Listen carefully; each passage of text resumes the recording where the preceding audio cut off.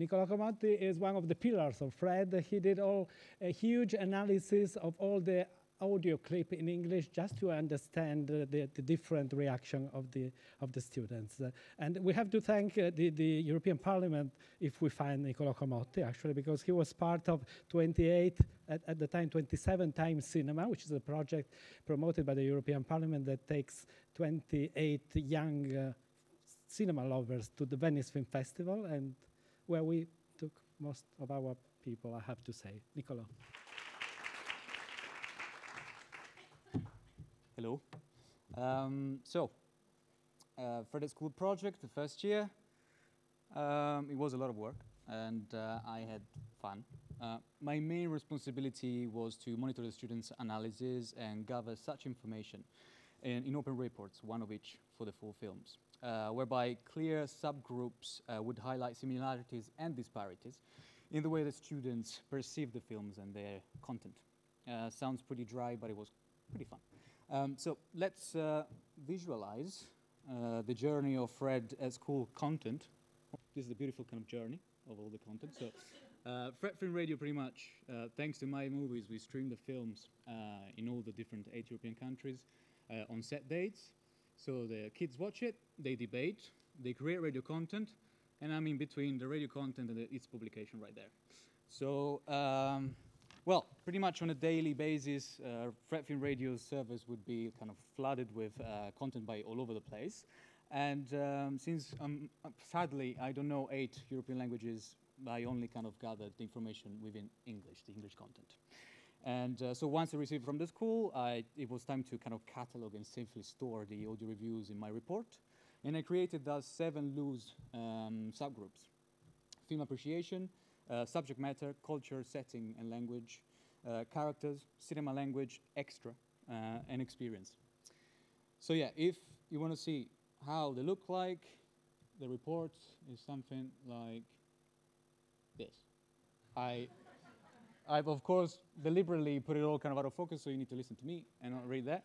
So pretty much this was my way to dissect all the content that I received and navigate through it as well. So, but for each single film, of course, you kind of see like 4 of them somewhere there, superimposed.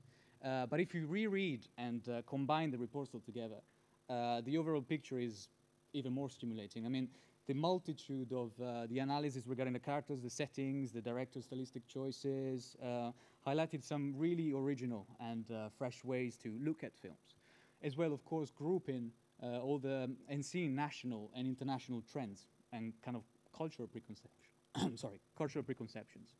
So if we keep going as well with, for example, if Russia, the main character from Eat, Sleep, Die, was unexplainably rude and reckless for a large number of French, Spanish, and Italian students, the students actually from Croatia and Iceland found her very engaging and inspiring with her strength and the no-nonsense kind of approach to life and the hardships of it.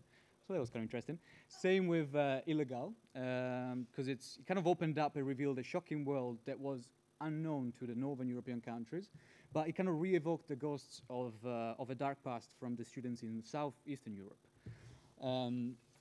So furthermore, actually, I want to kind of stress the importance, I think, and the relevance that the selection and the order of the 4 Lux Prize films played.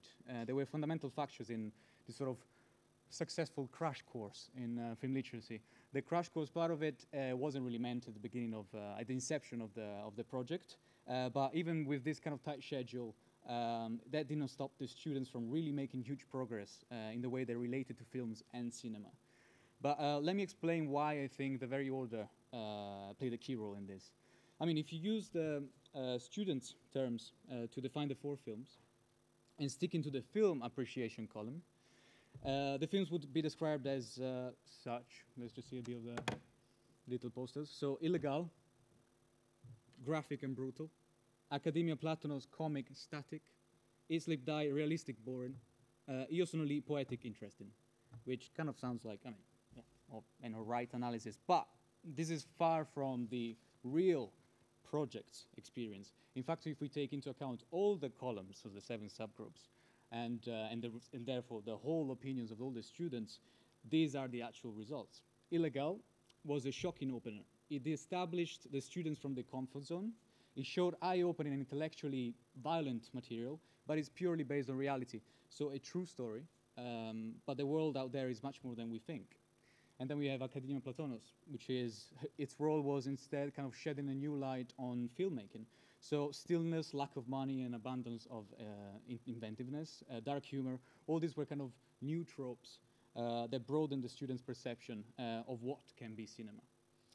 Islip Dye revealed actually the power of the so-called slice of life cinema.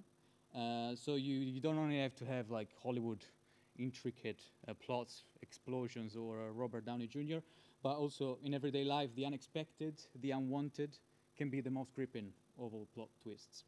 And then, therefore, we rejoice with Io sono lì, which, after the kind of aforementioned harsh schooling in film literacy, the students approached this poetic film by Andrea Segre. And therefore, thanks to the other films, the students approached Io sono lì with almost different dialectics. So it wasn't anymore about high expectations, but the desire to understand and to speak back. So with the fourth film, I came to listen to insightful critiques, mature and empathetic takes on the characters and their psychological and narrative significance, a palpable will to actually understand why the director took certain choices, rather than simply denying them as not my thing.